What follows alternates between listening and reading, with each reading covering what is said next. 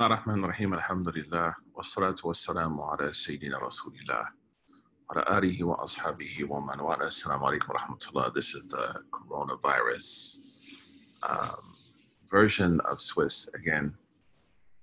Just trying to make sure that I get content out to you guys as best I can, and forgive me for not having all the bells and whistles. But subhanAllah, man, this is how things are sometimes. May Allah make it easy for us, inshallah.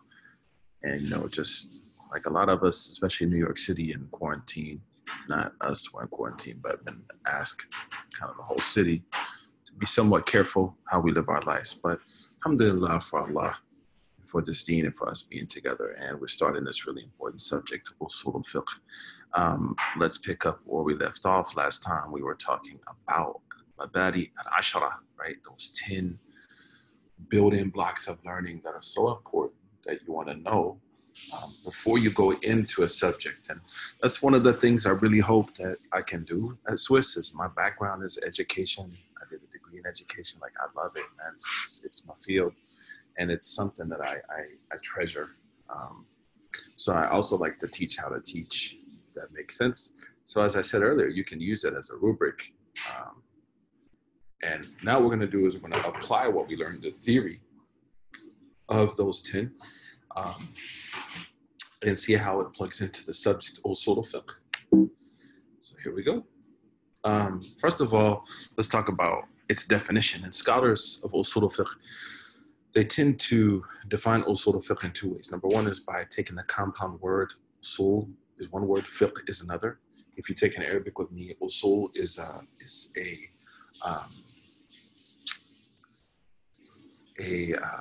jama' taksir, right? It's a plural, broken plural. Usul, like rijal, usul al-fiqh. So it's the foundations of Islamic law. So they would take that first word, usul, and the second word, fiqh, define usul, and then define fiqh, and then bring them together. That's the classic style. It's called ta'rif murakkab, where you bring two words together. So usul al-fiqh is made up of two words. Asl is the singular. You can see it right there. You can see the usul foundations. Its singular is asl, foundation. Fiqh means to understand. The definition implies that usul, fiqh, is the process needed to understand religious text. There was a great scholar of old, Imam Safarini, who said that, not Safarini, al-Ustaz, al-Razi, who said that the word fiqh actually doesn't mean to understand, but fiqh means to understand something daqiq, something like really subtle, like a deeper level of understanding, mudaqqiq. So, you don't say like fiqhtu annaka mawjood. You don't say to someone like, I fiqh that you're here. You say fiqht annaka atayta min bilad kada. Like you would use it to imply that you were able to discern something, that there was this set of what's called isharat or dalil. There were a set of dalil that directed you to something that wasn't apparent, right? So faqihta anna ad-dukhan dalil ala wujud an-nar. So like if you see like smoke from far away, you could say like, I've understood that the smoke is an indication of a fire. So fiqh, according to him, and also Imam Ibn Qayyim, means that you understand something very, very subtle and deep, that it involves inference. That's very important, because fiqh is really the science of inferring and deducing what the khitab of Allah is, what the message of God is. So Allah says in the Quran, لا يكادون يفقهون حديثا. Like those people cannot understand the deeper speech, right? They can understand what you say. We don't nafqahu. We don't understand a lot of what you say. The Quran, they said to their prophet, like, we're not really getting the deeper meaning of what you say. That's why the Prophet said, Man yuridu Allahu bihi khayran yufaqihu fi din. Whoever Allah wants good for gives them the fiqh, a deeper understanding of religion. The second way is, when we talk about the hadd of usul al-fiqh, is a scientific definition where scholars said, listen, usul al-fiqh is so popular now, it has its own definition. There's no need to break down the compound definition So they would say ma'rifatu dala'il ijmalan. Actually, it should be here. And this is a mistake I made years ago when I wrote this. And this is the definition of Imam al-Qadi al-Baydawi in a book called Al-Minhaj. Right here, it should be ma'rifatu dala'il al-fiqh. So there shouldn't be an alif lam here. Dala'il al-fiqh ijmalan wa kayfiyat istifadati minha wa hal al-mustafid. Man, this definition is very important. Very important. As if you look at it, look, there's three parts to it. Ma'rifatu dala'il fiqhi ijmalan. One, knowing the evidences of fiqh. Wa kayfiyat istifadati minha. Two, how to benefit from those evidences. Wa hal al-mustafid. And then the third is, what are the qualities of one who can benefit? What's the academic criterion? So you see there's three parts. That's why it's called Usul al-Fiqh, not Asl al-Fiqh. It's called Usul al-Fiqh because there's three foundations. Knowing the evidences, knowing how to benefit with the evidences, and knowing the qualities of the person who can employ those evidences for benefit. And there's a lot happening here that I want to share with you quickly. Number one is, when he says istifadati minha, how do you benefit? So that implies that if someone doesn't know how to use these evidences, they won't make istifad, they'll make fasad. They'll make istifsad. So if I don't know how to use them correctly, I may actually contribute to corruption. So the idea here is someone has to learn how to use the evidences properly to bring benefit. We're going to talk about that in a minute, but remember what I just said. And then look what he says here. He doesn't say wahad al-alim.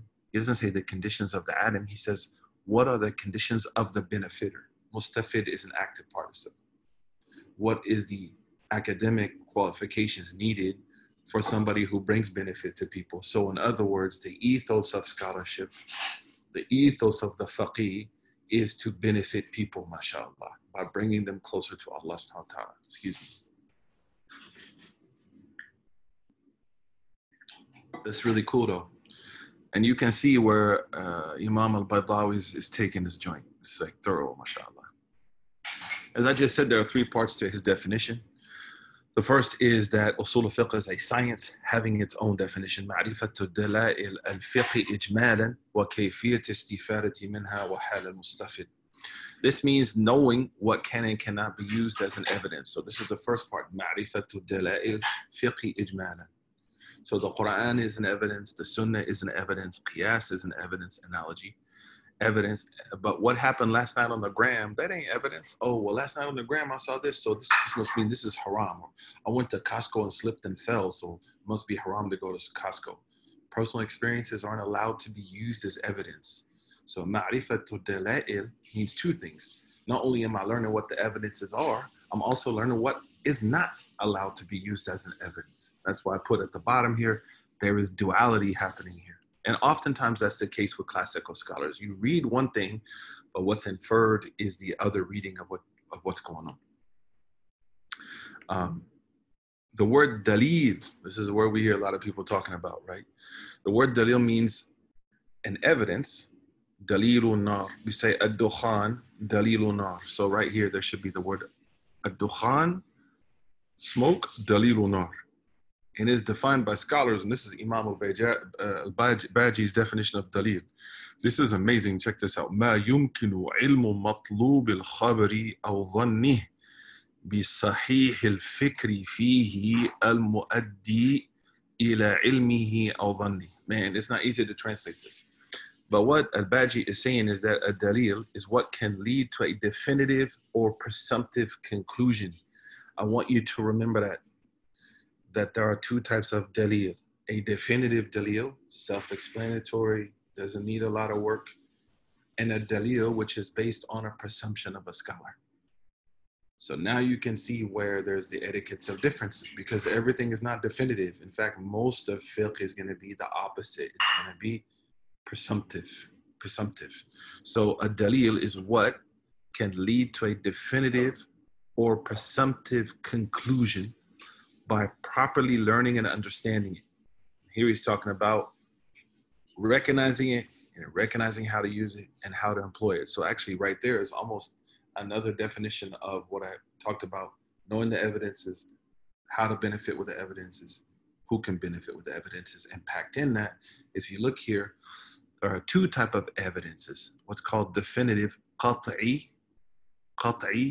a self-evident text that requires no interpretation, investigation, or understanding. Imam Ibn Hajib, he said, "Ma la yahtamilu ta'wil." It's a text that doesn't allow for interpretation. Like when the Prophet said, "Pray 5 times." Like, what's 5? How do you interpret 5? It's very clear. Tilka asharatun kamila. Allah said, if you fast 3 and then 7, that's 10. 10 is 10. That's definitive. Speculative or dhanni, a text that requires some interpretation, investigation, or understanding. Imam Ibn Hajib said, "Ma yahtamilu ta'wil wal ijtihad." What allows for interpretation and what demands ijtihad, meaning a scholar working to try to understand the text. So again, dalil, because he said ma'rifatu dalail. We're talking now about the first of the 10 parts of the building blocks of Usul al-Fiqh. We haven't got to Usul al-Fiqh, man. We're still in the 10 building blocks. Ma'rifatu dalail. What's dalail? The plural of dalil. Dalail is also jama' taksir for my Arabic students. What does dalil mean? An evidence. And just for your information, a dalil is an evidence for something besides itself. So the smoke isn't the fire. My footprints isn't me, but my footprints are an evidence for me, and the fire is an evidence for me. So the evidences of the Quran and Sunnah often are going to be brought together to prove a ruling that they're not explicitly associated to. In that process, there's going to be 2 types of evidences. Number 1, qat'i, self-evident, right? So that's going to be the unique one that is actually evidencing itself, rarely. And the second, speculative, which is the mass majority of fiqh, mabni ala dhann. That's why Imam al-Baydawi in al-Minhaj said, وَظَنَّ فِي تَرِيقِهِ. You know, he said that in the process of coming to a fiqh conclusion, there is a bit of speculation, or like a presumptive process. That's important because there's no takfir in that. There's not calling someone who's qualified an innovator or out of Islam. What we see sometimes with some of the neo-traditionalist movements, or even some of the Salafi movements, is that they will actually declare someone out of Islam who's a qualified scholar, or groups of scholars, not based on the definitive issues, but over the speculative issues. At ground zero in communities, do you think Taraweeh is definitive or speculative? It's speculative. But what do people fight over? Taraweeh. Do you think, for example, the eating meat outside is definitive or speculative? It's speculative, but people fight over it like it's definitive. So you can see where there's a lot of issues that Usul al-Fiqh can solve for, mashallah, local communities that we'll talk about in the future. The word dalil means, like as I said earlier, an evidence for something besides itself. And what did I mean by speculative? There's a spelling error there, implying that scholar's assumption is so strong such that it will guide his approach or her approach on an issue before and after he reaches a conclusion. We're going to break that down in the future, inshallah. What do we mean by concrete or qat'i? Explicit, implying that conclusion of the scholar based on principles and his assessment is definitive, meaning his or her engagement in that process was limited. There was not a lot of scholarly engagement in that. So if you ask most children, you know, what's the ruling on lying? Haram. They're not scholars, but that's qat'i thubut. Final thoughts on dalil here again is the definition, ma yumkinu ilmu al-matlubu bil-khabari aw dhannih. So here you understand why he says, ma yumkinu ilm al-matlub. You trying to seek a knowledge-based presumption based on either khabari or dhanni. Khabari or dhanni. This implies that there's going to be some leeway. Bisahih al-fikri, the right process, meaning following the process of usul al-fiqh, fihi, in that process, fihi, al-mu'addi ila ilmihi aw dhanni, which is going to help and aid that person's conclusion or presumption. It's not easy to translate that, man. Next time, inshallah, we're going to start to talk about the evidences. Barakallahu feekum wa sallallahu ala Sayyidina Muhammad wa assalamu alaikum wa rahmatullah.